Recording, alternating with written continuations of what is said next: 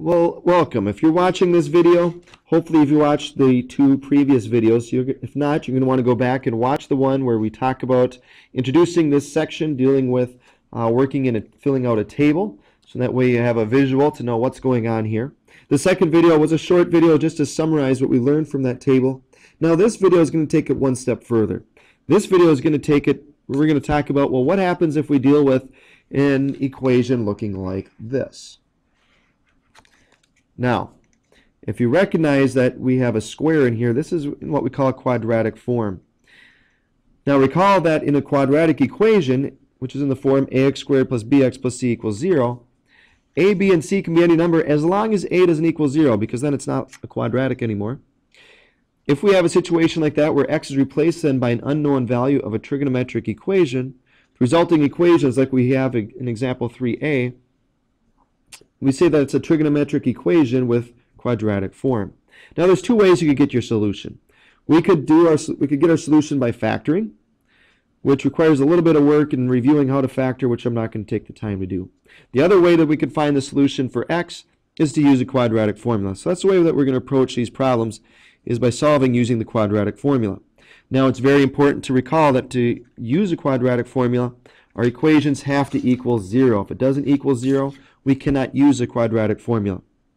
The quadratic formula, again, is the opposite of b plus or minus the square root of b squared minus 4 times a times c, and it's all of that we just did divided by 2 times a. Now, for this problem that we're working on, it is not set equal to 0. So I'm going to start by getting everything over to one side so it's equal to 0. So we're going to leave this 2 sine squared theta where it's at. And I'm going to add sine of theta to both sides, so then I get plus sine of theta. And I'm going to subtract the 1 from both sides, so I get minus 1 equals 0. Now this is the same as, if you want to look at this as being an equation, it's the same as 2x squared plus x minus 1 equals 0. So sometimes it might be easier for you to transfer it as an equation so you can recognize it as something that you've worked with in the past. Otherwise, you can leave it in the form that it's in. You just want to recognize what the a, b, and c are. So our a in this case would be the 2. Our b would be 1 because it's 1 sine of theta. And our c would be negative 1. So let's plug those numbers into our quadratic formula. And instead of saying x equals, since we're using, instead of x, we're using sine of theta here, I'm going to say the sine of theta equals. And then we're going to plug these numbers in. So it'll be negative 1 plus or minus the square root of 1 squared, which is just 1, minus 4 times 2 times 1, all of which is divided by 2 times a, so 2 times 2. Okay, so now we're going to simplify. And the way that I want you to do this is I want you to do this in parts. So the next step is to find what's called the discriminant, the piece that's underneath the square root. So do not type the square root in yet. I just want to see what's the square root. What are we taking the square root of? And,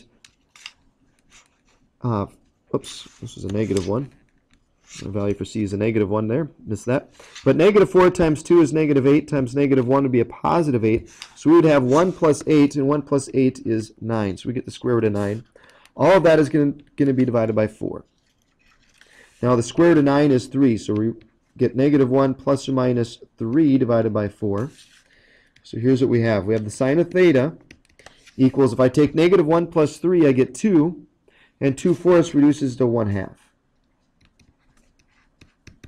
And then I take the sine of theta, I find the other solution. Negative 1 minus 3 is negative 4, and negative 4 divided by 4 is negative 1. So now I have to figure out, well, what's my values for theta?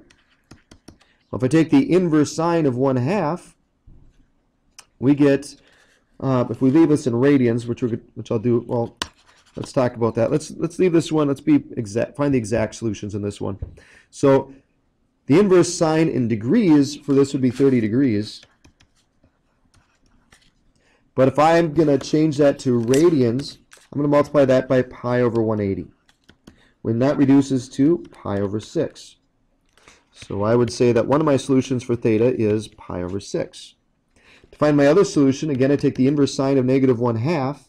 Well, that's going to be 270 degrees.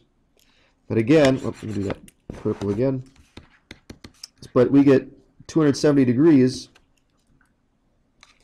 we have to convert that to radians by multiplying it by pi over 180. When we reduce that, we get 3 pi over 2. So our other solution is going to be 3 pi over 2.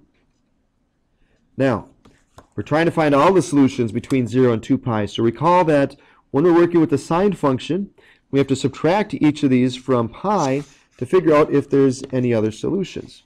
So I'm going to take pi minus pi over 6. Now you can't do that because we don't have a common denominator, so I have to change this to be 6 pi over 6. And 6 pi minus 5 is 5 pi, so we get 5 pi over 6 as our other solution. Now with the 3 pi over 2, we're going to take and subtract that from pi. Again, we have to have a common denominator, so I'm going to change this to 2 pi over 2.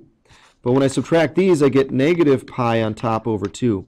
Negative pi over 2 is outside of our interval, because the interval's got to be between 0 and 2 pi. This is negative, so it's outside of that interval. So these would be our solutions for part A. Now in part B, it says find the general solutions. The general solutions are going to be, we set each of those solutions equal, or we add to each of those solutions 2 pi n. So we pi over 6 plus 2 pi n. I'd get 3 pi over 2 plus 2 pi n. And our last solution will be 5 pi over 6 plus 2 pi n. So we have 3 solutions when we find the general solution to that equation. So that's a little bit more complicated problem, so you just recall that you have to use the quadratic formula, plug the information into the quadratic formula. Once you find what the sine of theta equals, we have to find the inverse sine of those values to get the angle measurements. But if we're asked to find the answers in radians, we have to convert them to radians to get the exact solutions. And then we can find to see if there's any other solutions by subtracting each of those from pi. You just want to make sure that they fall within the particular interval. Well, with that bell, why don't we end the video there? So with that, good luck now as you work on your assignment.